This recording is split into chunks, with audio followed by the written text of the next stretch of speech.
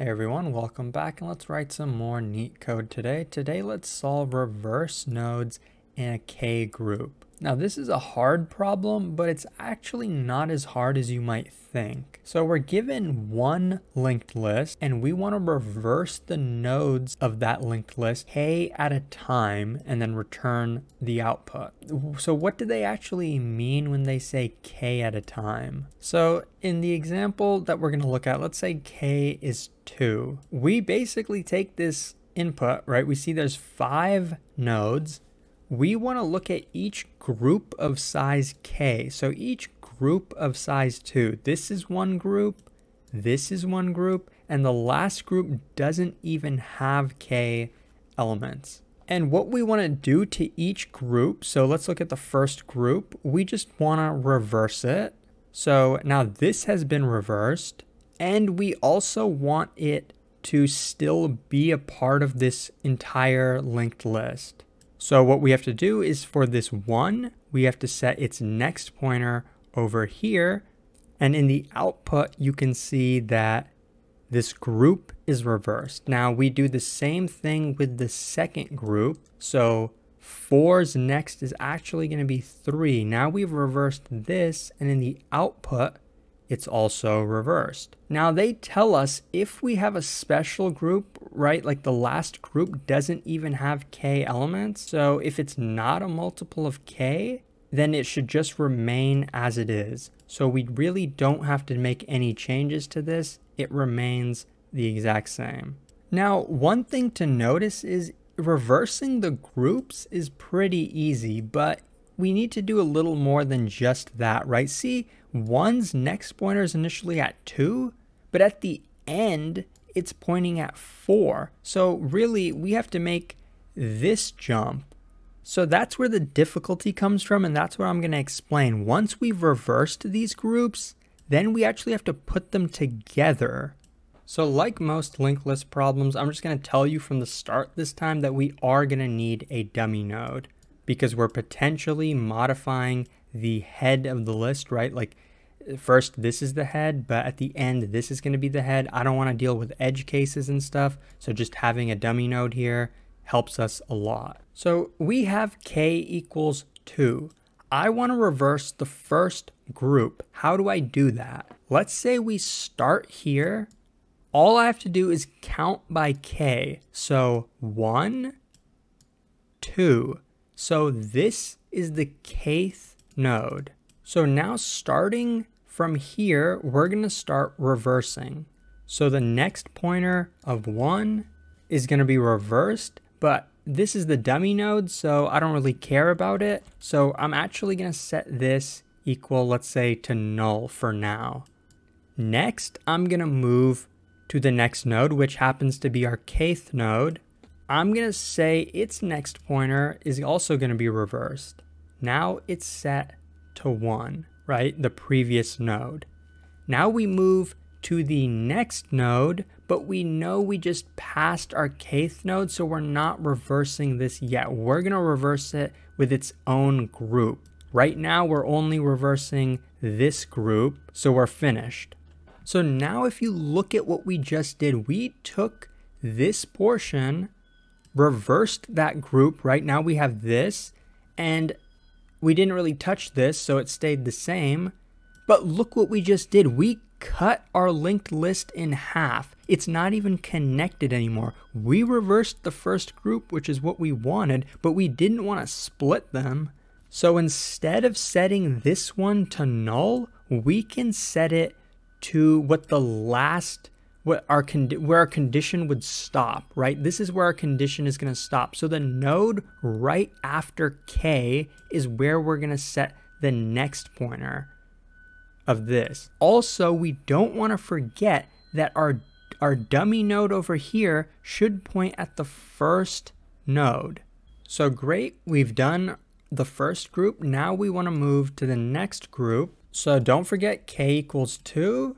So this is our first node. This is our second node. So this happens to be the kth node. So again, we're going to take this pointer and reverse it. And in the first example, I showed you that it's going to be set to null, but really we know it's going to be set to k.next, right? k.next. We know that this is k, so k.next is over here. So after I cross out the next pointer, I'm going to move it over here. Next, we want to reverse the link of 4, so we can remove this pointer and reverse it. We know that this is the previous node. And the last thing, remember, don't forget, before we took our dummy pointer and then set it to 2 instead of 1. But right now, we're going to take 1's next pointer and instead set it to 4 rather than 3 because we're reversing this group. So 1.next is going to be at 4. So these pointers can get complicated and can definitely get messy even when you're looking at a picture. So let's redraw it. So this is what our linked list looks like now. We still have our dummy node over here. We reversed the first group. We reversed the second group. Let's look at the third group. So we're starting here. This is 1. Let's get the kth node. Okay, we want the second node. We try here. This is null, right? So the kth node doesn't even exist. So this group is too small. So we're finished. We don't have to do anything anymore. And so notice we got 2, 1, 4, 3, 5. When you go back here, that's exactly what we have in the output. 2, 1, 4, 3, and 5. So now let's actually look at the code. We want a dummy node to be initialized at the beginning. So we're going to give it a default value 0. And the next pointer is going to be set to our head of the linked list. I'm also going to have a pointer I'm going to call the group previous, which I'm going to initially set to dummy. But the reason we have this is if we have a group, so if our group was 2 and 3 and we want to reverse it, the output would look like this, right? So we took this group and reversed it. To do that, we need to have a pointer of 1 node right before the start of our group, so we can then say 1.next is 3. So we're always going to save 1 node right before our group. Now we're just going to start looping. I'm just going to say while true because I'm lazy. So we're going to need to get the kth node so we know how long or how big our group is, what exactly the group is we're trying to reverse. So I'm going to write a helper function to do that, just called get kth. And we're just going to pass in 2 parameters, the current node and what the value k is. So starting at cur, we're going to increment,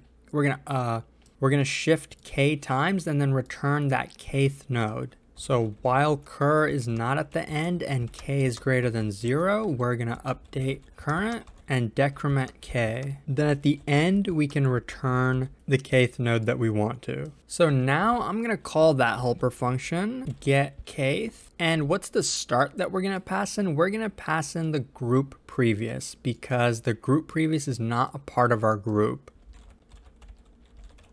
And let's store this in kth. But what if the kth node doesn't even exist? What does that mean? That means we've gotten to the last group in our linked list and it's not big enough for us to reverse it, so we can stop then. So we can say if not kth, if it's null, then terminate. So break out of the loop. So that's why we have a true here, and that's going to be the condition that breaks us out. So similar to how we always keep track of 1 node before the start of our group, let's keep track of a node right after our group. So if this is the kth node, let's just get kth.next and store that in group.next. So 1 node right after our group. So now we can start actually reversing, right? Reversing the group, and we can use 2 pointers to do that. If you've solved the Leetcode easy problem, reverse a linked list, you probably know how to do this. I'm going to set previous to null and current group previous dot next because this is the first node in our group. But there's just one problem with this, remember. If we have previous initially set to null, we're going to end up splitting our linked lists. and we don't want to have multiple linked lists. So instead of this being null, in reality, it's going to be kth.next.